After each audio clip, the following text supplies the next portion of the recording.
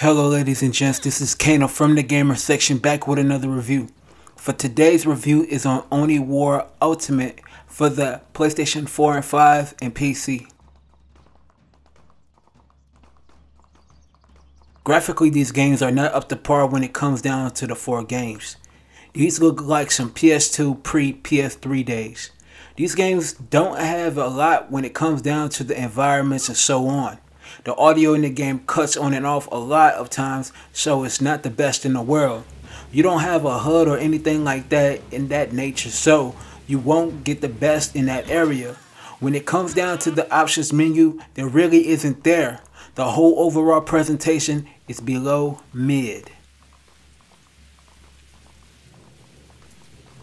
The Oni War Ultimate Collection is a collection of 4 games that is a fighting adventure game. Basically, it's an open world style to it where you go and fight different enemies to get to the next objective.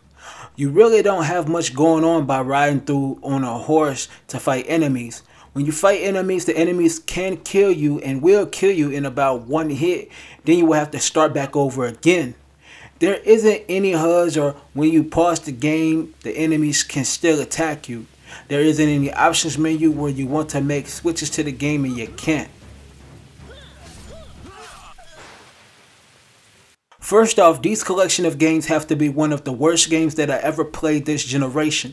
Let's start off by the fact that these games are not optimized for the PlayStation 5 whatsoever. You can see the major screen tears and how bad the movement is in the game.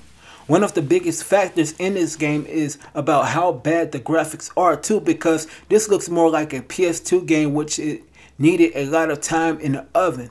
This game is so broken to the point that some of the aspects of these games is broken badly. There is not any options menu where you can actually switch up the settings in these games, where they don't have it all. The gameplay side of the Oni War Ultimate Edition is so horrendous to the point that this game is 100% unplayable. When fighting these enemies, 1 hit you are gone, but it's dang near impossible to even lay an attack on an enemy. And not only that, the game is so buggy that your character flies out of the map. Honestly, this game seems like it's in an alpha stage and it needs a ton of work in the oven for real.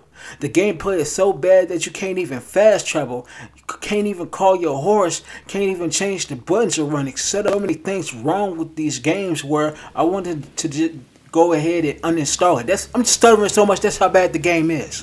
I was looking forward to playing this seriously, but the series needs so much work done that it really can't be playable.